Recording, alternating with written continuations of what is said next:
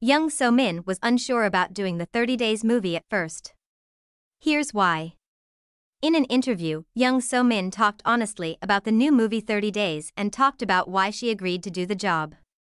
She also talked about her plans for acting now that she is in her 30s. Jung So-min will be back on the big screen with a new movie in 2023, which will be a treat for her fans. Jung So-min has been in a lot of rom-coms in the past, but 30 Days is more of a comedy, which not only won her heart but also the hearts of her co-workers who went to the VIP screening. Jung So-min stated, "I'm never satisfied with my acting in any project. But seeing how everyone enjoyed the show, I felt a sense of pride." The actor said that she didn't want to do the job because it was funny.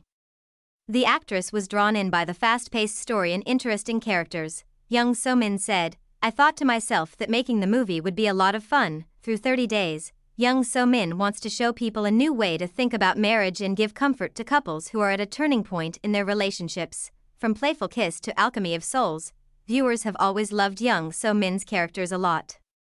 Jung So-min hopes that her new part as Na-ra this fall will get the same response, even though she is nothing like her character. Jung So-min said, "As an INFJ, I think Na-ra would be an ESTP," referring to their MBTI types. "We're completely different, but it's refreshing to play a character who's the opposite of me." Jung So-min said that Na-ra's hot side and short temper would be the most charming parts of her character that would make everyone fall in love with her. On October 3rd, 30 Days will be in theaters all over the country. That's it for this video. Please tell us what you think in the comments section below.